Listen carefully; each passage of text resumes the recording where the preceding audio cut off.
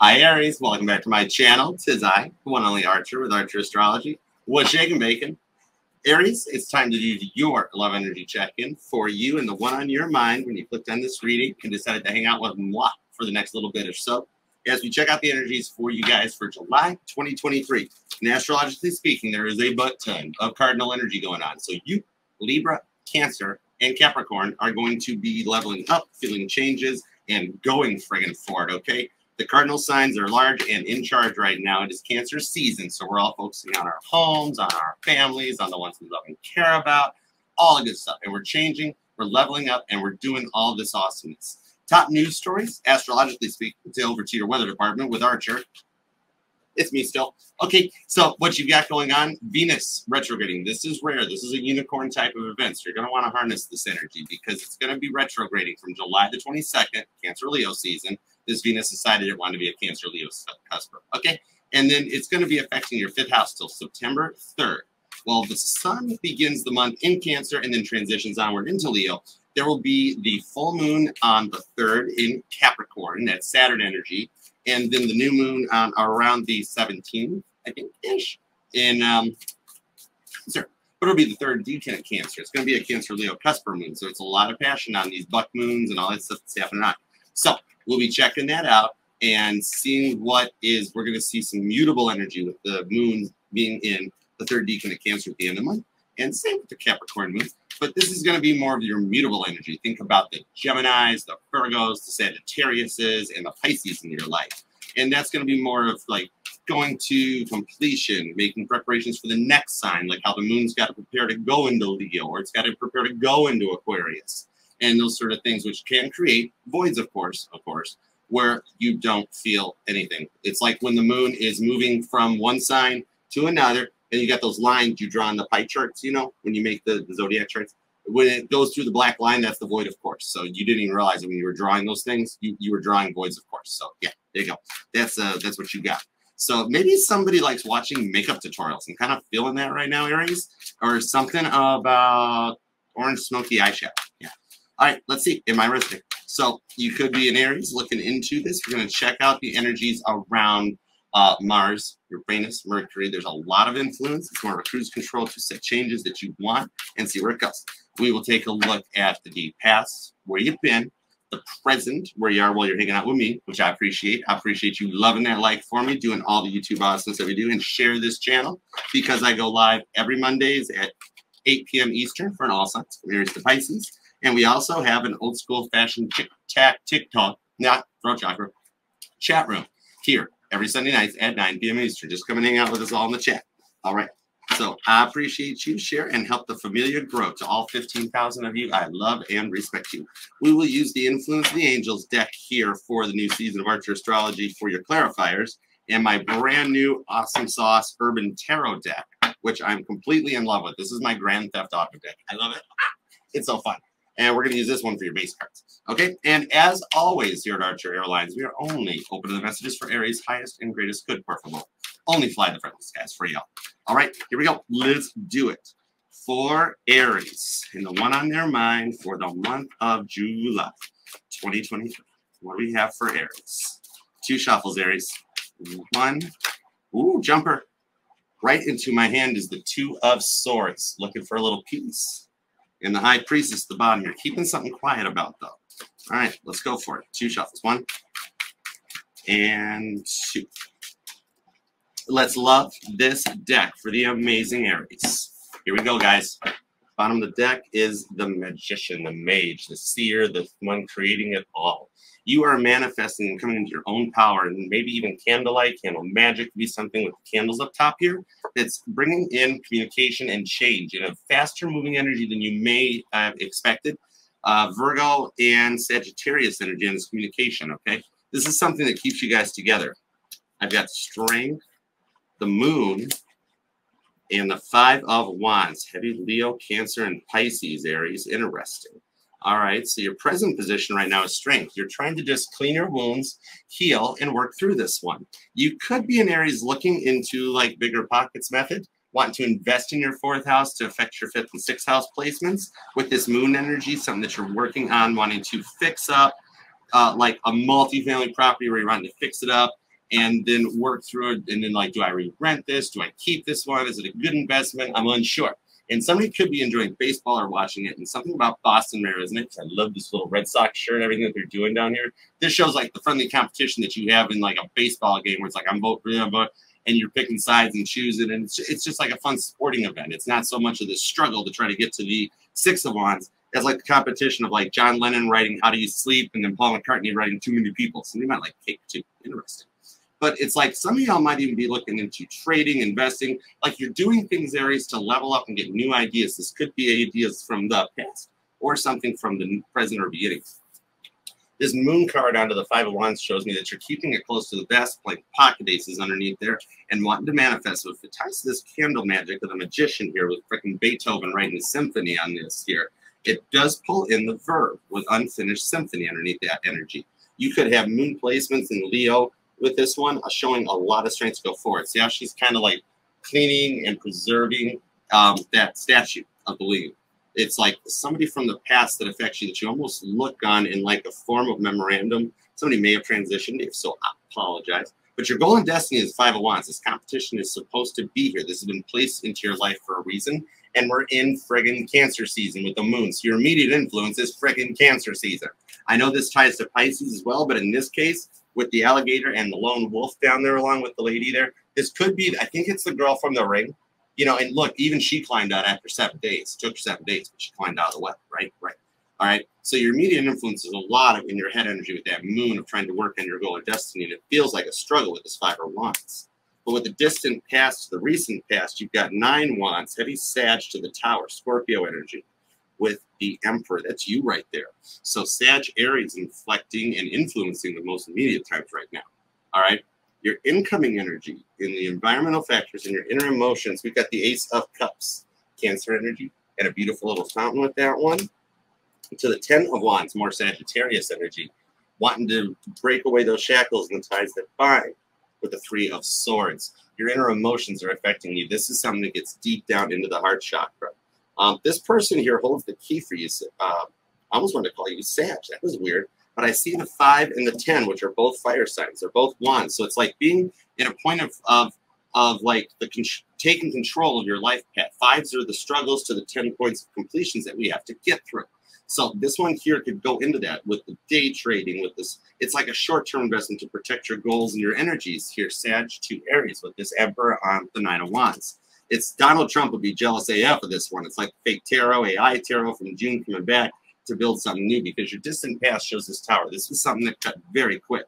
But this person holds the key. It's almost like I see a 5 of Pentacles energy on this one. You've got heavy Leo, Cancer, Aries, Sagittarius, Scorpio. You've got Aquarius along with Virgo. Yeah, it's a lot coming in on this one. But this is like taking control. It's like your past has broke you, like wounded warrior energy on this 9 of Wands. But you're starting to try to find clarity and make more more decisive choices on this Emperor to the Ace of Wands. 2 cardinal energies with Cancer and Aries. And it's like a 2 of Wands is your card, Aries. It's like a lot of 2 energy. You could even be a life path number 2 on this one, where you have like decisions, 2 of Cups, 2 of Pentacles onto this energy. Because it's 10 of Wands to the 3 of Swords. The environmental factors in your inner emotions on this is showing to come to a point of completion, but learning from this energy that like really hits and affects your heart chakra. I'm picking up on an Aries that loves casinos. You may like, maybe you don't go and gamble all the time, right? Because it's like you're like more wise about your money onto this one. But it's like you just kind of like the sounds, the emotions. Like if you're a girl, you like putting on the little back dress and the 5-inch red bottoms. So you can just go out, have the attention, have some fun. You know, someone here likes to renovate their house and change things up too with this. On the moon to the 9 of Wands, because it shows like every weekend you rearrange things in your home, Aries, because like you like to keep things fresh. And even houseplants are sticking out to me on this one. Maybe you like growing these plants or vines, hanging baskets, some to that effect. But you feel oppressed by this. 10 of Wands, the Ace of Cups. It's like you wanted this love. And it wasn't there. You wanted it to be there with the moon. You kept it quiet, Aries, on that strength card. You wanted this, but you were unsure about how to proceed. Let's see. Give me clarifiers on this first row. The past energy, the strength, the moon, and the strife card. That's sun and moon. That's a complete like circle, complete cycle, yin and yang, right? You know? All right. Bottom of the deck's the Ace of Pentacles. So yeah, this was something with this pair of aces, more of that like gambling energy, taking a chance, taking a risk. Like, you really thought that this was love and like the Pentacles. Like, wow, this is like all three things. It checks all three boxes. On the strength, we've got the Hermit, straight up Virgo energy. The Virgo decides to make an appearance. There's a lot of stuff you're not talking about. Like, you want to reach out to someone, or maybe them, you, and like you guys aren't. King of Wands to the Three of Cups. Something here is stopping you from your happiness, from what you want, Aries. You've got the stability coming in, and I'm starting to feel it with that Three of Cups. It's the happiness. On that Ace of Pentacles, clarifying everything. Something you're not talking about feels like it might be the choice. And I'm pulling a little bit of that twinning energy with this Aries energy out. That's you. And that's that third time's the charm card I get off the Kings and the Queens in the fire signs on that Three of Cups. Maybe the first two times, like the first time, you done effed up, right? And it flopped. And the second time, they effed up and it flip-flopped. And then now this is like the third time's the charm coming back in the Titanic deck. It's like Violet Jessup energy onto that. So yeah, it's like it's attached to someone that you've known. This is that someone on your mind. That's someone that you've already done this dance with this King of Wands to the Three of Cups, 3-3. And 33 is a master, ascended master life path number that you come into. So it's almost like you're wondering, like, do I give them one more chance or do I just move forward? And it's like you can keep thinking about it, but do you do it? Like, do I move forward, or do you just move forward? You just put it into play. You know, it's like the comfort factor, because they feel like home with this Three of Cups. There was always something extra that was there for you guys under this tower with the Knight of Cups, Scorpio, Cancer energy. Music could even be something that rains out. Maybe like they wrote a song for you, or you wrote poems for them that have rhythmic cadences and tones to it where you could put it to music. But something about that Knight of Cups is it's a very unique offer. It's like something written in the stars on this one. And it's almost like spirit helping out. And I love that the angel up here in this one is a lefty guitarist, because Bill's lefty, he's Gemini. But you got the right-handed dude down here. But it's like mirroring energy on this one, because you guys love each other. The Nine of Wands to the World's card, 21. There's your Blackjack card. There's definitely something about this. And it's like that whole world begins with a new little spark in this energy here. They feel like home. It's an energetical cord that can't be severed between this connection.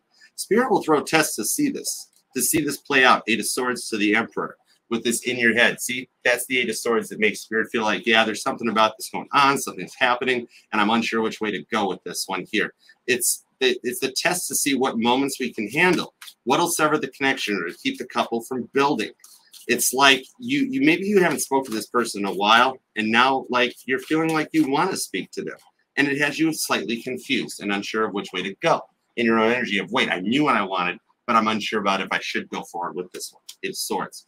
Gemini, Libra, Aquarius energy. See, the air signs in the fire are coming in the clarifiers here. So you've got all the elements coming in to show yin to yang. It's like now you're like willing to or wanting to take a chance. Let's see. I don't know why behind this Ace of Cups, I'm thinking about flamingos now. And like the little plastic yard decorations, the dorky little things, but they're cute. Or like somebody like lives by like a place that has big giant flamingos like in their like yard decorations or something like that. I don't know. Maybe there's like something about the giant flamingo. Like check out like spirit animal guys. For some reason it's like I see a freaking flamingo dancing around here. High Priestess. Oh, don't talk about it though. That could be something to the Four of Cups that resonates onto this the Knight of Wands. Okay.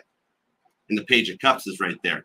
Maybe that's like your spirit guide or a spirit animal. But if it's a flamingo, that's cool, man. You do you, Aries. But on that Ace of Cups, I also pulled a Page of Cups. Double Cancer vision on this one. Heavy energy that in this Cancer season in July, the astrological influence is going to take you there. But it's like there's like hesitation onto it. Because once upon a time, you might have walked away from it. Queen of Cups to Judgment. But this Three of Pentacles shows that you might be considering or at a point of wanting to give it another shot. And it's showing me on this Three of Pentacles, that's more threes. So now 333 has come out, that it could resonate out that you have ascended to a different point with strength. Leo energy, another fire sign. And double strength for confirmation on the Hermit too, Leo and Virgo. That you're trying to propel your way through something really, really grand on this one. It's trying to find the right strength to make those decisions. And when I get cards that clarify other cards like this one, then it's when I realize that, man, Archer, you're on point. You don't need to clarify this anymore. Ace of Swords. Aries is working on something here to make a decision. And your other energies over here, we've got the Emperor, Five of Pentacles, Knight of Swords. It's a big stack, dude. It's a big stack. All right. There's hesitation here. When you see that many cards just kind of word vomit themselves out onto the table on this Queen of Cups, then it's like when they get to that point that they're like a little bit too much, unsure what to do, you know, and they try to go forward with it. So, all right, let's take a peek at some clarifiers onto this. You might have walked away from this all at once upon a time.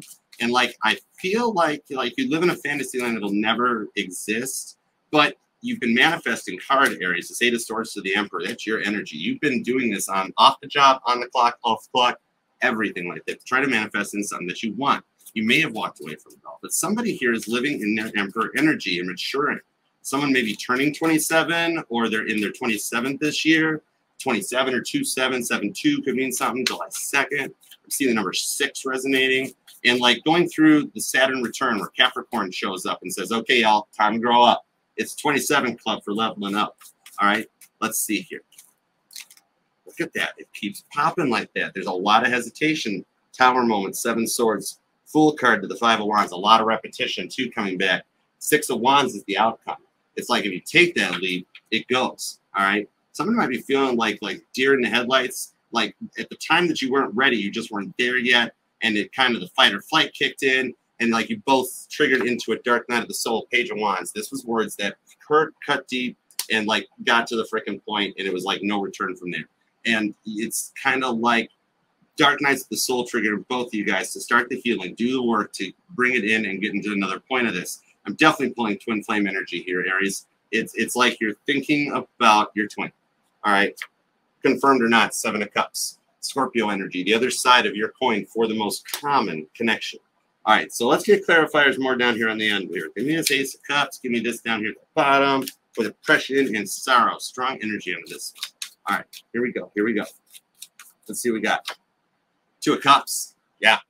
So Cancer energy, a decision being made going forward onto it. I mentioned 2s earlier. You could be a life path number 2 with that 2 of Cups, 6 of Cups, to the Knight of Pentacles and the 2 of Swords. Willing to take a chance because Aries, you freaking miss them. This is a revival of the good memories. Look, this isn't a fight. This isn't anything bad going on. This is a revival of good memories and learning from the bad ones. I feel like they'd be open to this. This is the "Are you okay?" text. Now, to what took you so long? What kept you? It's just like, oh my God. So Aries is reaching out. I gotta make sure they're okay. Are you okay, Aries? That sort of thing. All right. And it's like an Aries that's used to when you text getting a text back. It's like a cussing them out or something like that. And it doesn't happen this time because there was a big increase in maturity during this separation. All right. It's not the end of the old, but it's the end of an old way of thinking. All right. So let's see here.